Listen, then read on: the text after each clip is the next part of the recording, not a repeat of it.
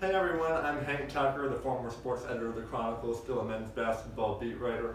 I'm going to take you through my March Madness bracket for this NCAA tournament, starting with Duke's region, the East region. I've got Yale going to the Sweet 16 is probably my boldest Cinderella pick as the 14 seed. I don't like LSU at all. They lost their head coach Will Wade to suspension a couple weeks ago. They've got a couple players hurt. I think they're kind of ripe for an upset against Yale there. Yale's got a really good 6'6" wing, Mie Oni, the Ivy League Player of the Year, who's going to take them past LSU, and then I think they're going to beat Maryland too. I'm not sold on Maryland at all. Their best player, Bruno Fernando, a post player. I think you need better guards and wings in March than they have. So they're going to fall victim to Yale. The Bulldogs going to make it to the second weekend as a Cinderella. Another upset pick in this region is Liberty over Mississippi State. The middle of the pack in the SEC, I don't think is as strong as maybe they were seeded. I don't think the conference is as deep as it's cut out to be. So I've got Liberty beating Mississippi State, but still Virginia Tech making it through to the Sweet 16 to face Duke in Washington, D.C. That is a potential stumbling block for Duke right there. But I think with Zion Williamson back, Duke gets its revenge on the Hokies. Advances to Elite Eight against Michigan State, and Coach K will continue his dominance over Tom Izzo. They'll have no answer for Zion either. Duke will return to the Final Four for the first time since 2015.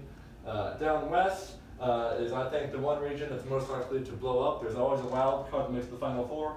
The last 6 years, there's been at least one team seeded 7 or lower in the Final Four. I think this year that streak continues with Nevada down here. Nevada started the season in the preseason top 10. They suffered a couple losses, didn't play a very good schedule. But I think their talent is a little better than your average 7 seed. Jordan Caroline is a very good experienced forward. They've got the Martin twins that transferred from NC State and have done very well.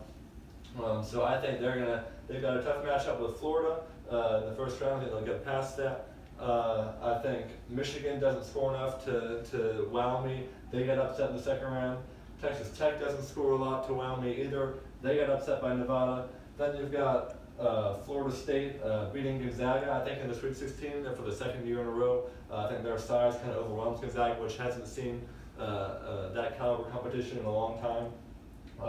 Then Nevada beats Florida State in the Elite Eight. I don't have a very good reason for that, but I wanted to hedge my ACC bias with 2 other ACC teams in the Final Four anyway.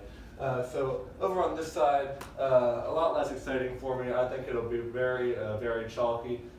Virginia finally makes it to Tony Bennett's elusive first Final Four, avenging their humiliating loss last year to the 16 seed UMBC, historic 74-54 loss. They'll get past that and get to the Final Four. They're still a great team, even though they lost to Florida State in the ACC semifinals. I've got Purdue beating Tennessee. I think Carson Edwards can help Purdue make a little run there. And down here in the Midwest region, I've got another chalk Elite Eight with UNC Kentucky. I think Auburn beats Kansas. UNC can kind of dodge a bullet there, not having to play Kansas in Kansas City. But I think Kentucky gets the better of UNC again. Ashton Higgins is going to lock down Kobe White again. They'll beat UNC for the second time this year to get to the Final Four. Duke, Nevada, you'll have all the outrage that usually comes with Duke getting a cakewalk to the national championship game, even though Duke does play the 4 seed and the 2 seed here. But Duke will beat Nevada pretty easily. They're a much better team.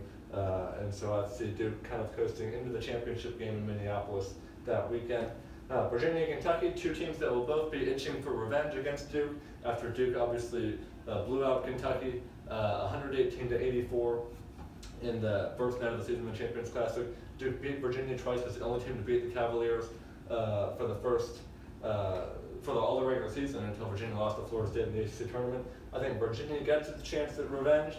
It'll be a Duke-Virginia championship, the matchup we were all deprived of in last Saturday in Charlotte when Virginia lost in the semifinals.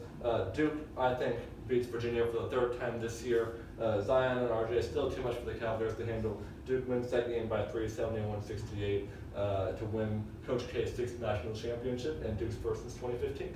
So thanks for watching.